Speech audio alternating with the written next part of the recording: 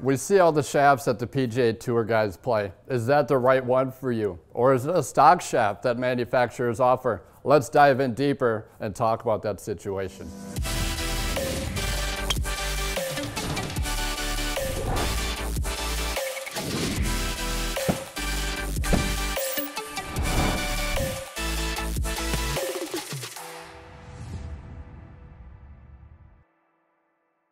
Guys, welcome to the Tour Van. Danny Ferrell, master fitter at Second Swing, partnered with the legend, Larry Bobka. Well, just makes me feel old. Today we're going to talk about shafts. Yep.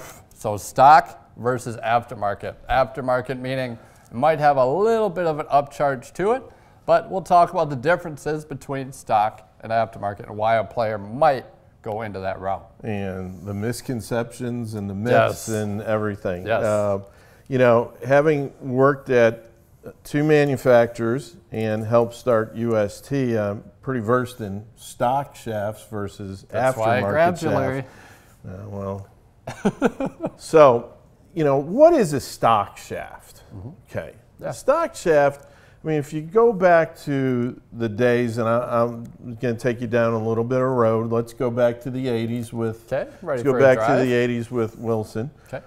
We had a stock shaft. We had a stock dynamic shaft. There wasn't a lot of shafts available back then. Okay.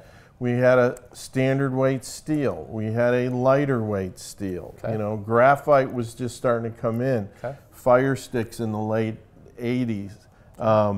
So stock shafts were really basically the shafts that we took maybe a dynamic pattern, changed it a little bit for Wilson, but really didn't do all that much to it. Okay, let's fast forward to modern driver technology. Here we go. Okay, building ahead. In a previous video, we talked about the difference between older drivers and newer drivers. Yes, we did, yeah. Okay, so now what's the process?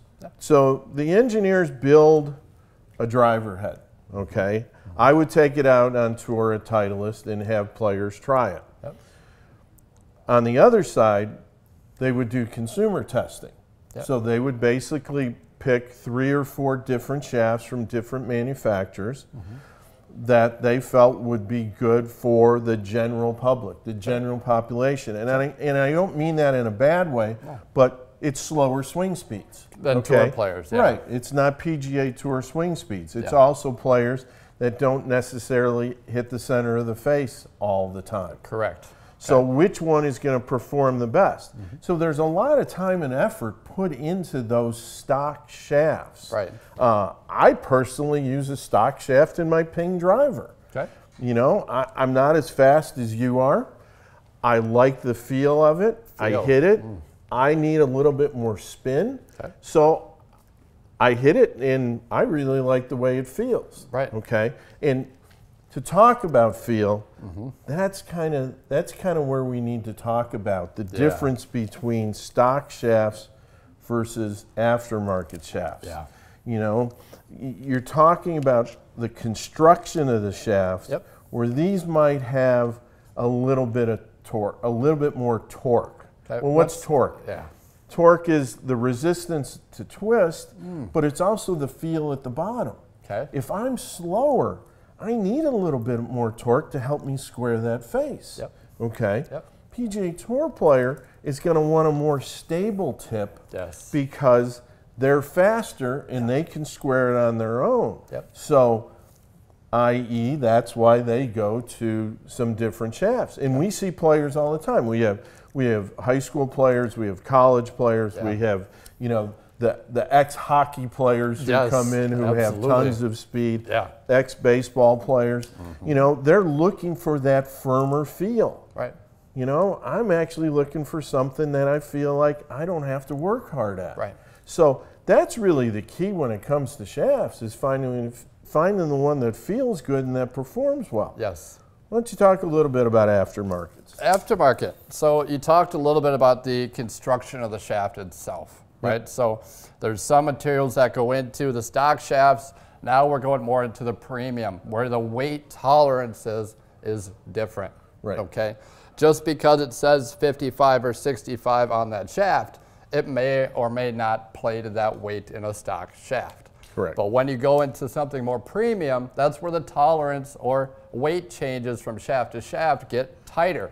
That way you know this plays at 64 grams in the head, so you can get the swing weight a little bit better. With different materials going into the shaft, that can improve feel as well. Right? So that's a big thing in golf is feel. And every shaft is gonna bend and load and deflect differently than another. Yeah, years ago, we used to hang a weight and get a bend profile on every shaft. Yeah. Well, it was interesting because being old enough to be from the steel, and some of us even probably remember titanium shafts that were around for a while, and then into graphite. Well, the bend profile of a steel shaft is very uniform. Correct. Okay. Yep. The bend profile of a graphite shaft is not as uniform because of the construction. Yep. A steel shaft is basically a tube with similar wall thicknesses that goes from, say, 600 size in the grip down to in a wood shaft goes down to 335. Yep. So it tapers down. Correct. But it's laid up differently. Yeah. Every one of these shafts bends differently. Yeah. Bends differently and is laid up differently. Yeah. This one probably has higher modulus material in the tip. Right. What is higher modulus material? Here we go. Okay, higher modulus material basically is its weight to strength ratio is less. Okay. So it is more expensive. It makes a firmer tip. Okay. It makes the layup a little bit different. Okay. That's going to help keep that torque or that tip stiffness down and gives it that firmer feel. Right. And again, it's good for some players. It's not good for some players. Yeah. And that's why as we go through driver fittings, we make sure that players get a chance, especially if you are a moderate to higher speed player, you're probably going to hit a few aftermarket shafts. Absolutely. Now, every manufacturer between Ping, Titleist, Callaway, TaylorMade, and even the other manufacturers like Mizuno and Trixon, they've got stock shafts.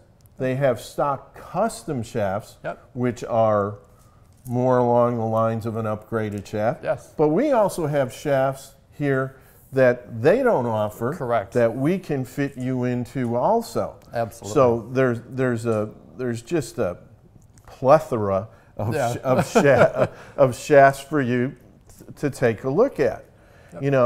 But our job is to keep it away from the confusion. Right. Okay? I want to simplify this down to the kind of the base level. Ultimately, guys, a shaft is a timing mechanism more than anything to help deliver that club head to the ball properly.